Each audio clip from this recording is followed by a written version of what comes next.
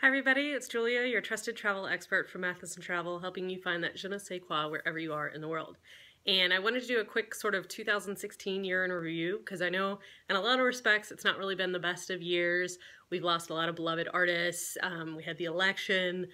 There's, continuing violence and terrorism, kind of both home and abroad. It's just sort of been a rough year. But actually, for me personally and for Matheson Travel, it's been a really great year. And, I wanted to sort of highlight some of those things, between getting to experience the Caribbean for real as an adult a little bit in the spring and the fall, to getting some really great certifications like in New Orleans and also in the Alps that I just came back from. That was for Talc Tours and for Club Med, both of which are amazing companies with amazing travel products that I, love to celebrate with people. To this summer, where I had 2 amazing weeks in Italy, followed by 2 amazing weeks in Croatia and Slovenia.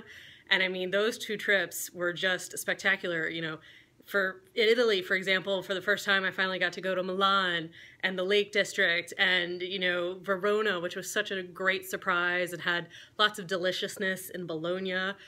So that was all really good. And then obviously experiencing Croatia, finally for the first time, I got to go to Plitvice Lakes, which was amazing waterfall national park there. I got to see Lipizzaner stallions, horses in Slovenia, as well as Lake Bled there. And then, the Dalmatian coast. I mean, it was just super, super dreamy. And I know anybody would have a fantastic time in either of those 3 countries, any one of the 3 of them.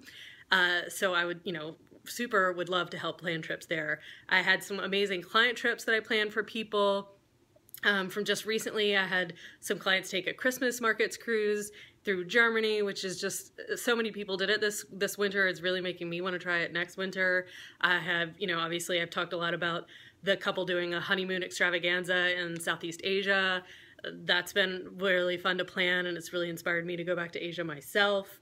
I had lots of clients go to Spain this year, everything from wine tasting, private, kind of special custom tours to family bonding tours, some people in France and just all over. And it's just been a really fun year. It's also been a transitional year, obviously, because I started off in San Francisco and about halfway through the year moved back home.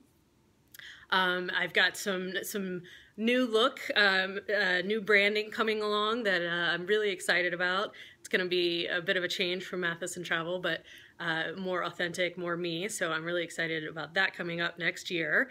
And with the move, what I've realized is, as much as I love to travel, and obviously I do, I love to go explore the world, but then when I come home, I've really decided that my little hometown of Hickory, North Carolina is my safe port, home port in the storm, as you could call it. And I've actually, as I speak to you, I'm in the process of purchasing a house in Little Hickory, North Carolina. So there's lots of exciting stuff coming up for 2017 in my life. I mean, like I said, planning all these trips for my clients really just shows me all the different places I still haven't explored, and I've been a lot of places. And so there's so many new places that I'm looking forward to going to next year, but I am going back to some old favorites, London and Paris namely, which will be really fun. And I just want to kind of get your juices flowing. Where are you thinking about going next year? What bucket list items do you want to check off next year? And just think about it and enjoy this time with your loved ones, and I will see you in 2017. Bye.